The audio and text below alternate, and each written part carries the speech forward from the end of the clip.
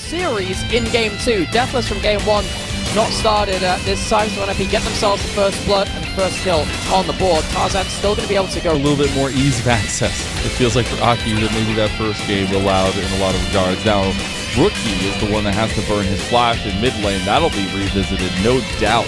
And there's the Dawning Shadow to try to save him, but he's already gone and out. There is the re-engage from Tarzan. Lily back. They're going to let the timer come through. Fade sealed as well. Damage done. Xiaohu, he's going to pick up some kills here, and that's huge. Double kill for Xiaohu, and now NIP, they're in some trouble. Tarzan. An extra bonus. Xiaohu's done this before. Q, that goes the ult, catches him. The Valkyrie, and Rookie shut down yet again. Xiaohu, he's 4-0 on this man. Charges up his Q off of the jungle camp.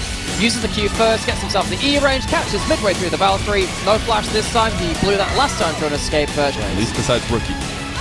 So Photic, no flash, has cleanse, can survive through that lilting lullaby because of it. Breathe, trying to zone. Rookie's not here. They're going to pull the trigger, absolutely. You go 10 times out of 10 on that one. Chris going to get the re-engage there as the dragon goes over to Weibo, and that burning soul is going to be burning NIP from the inside out. They're still trying to tussle. Photic locked down. Photic is gone.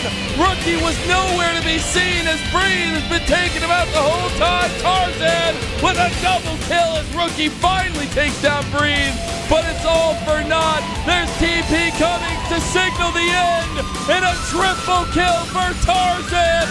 Welcome back to the league, my new age jungle king, as Weibo will make this day a short and quick one, a 2-0 on the cusp, as they will obliterate NIP time and time again and make good on the reunion from the placement stage.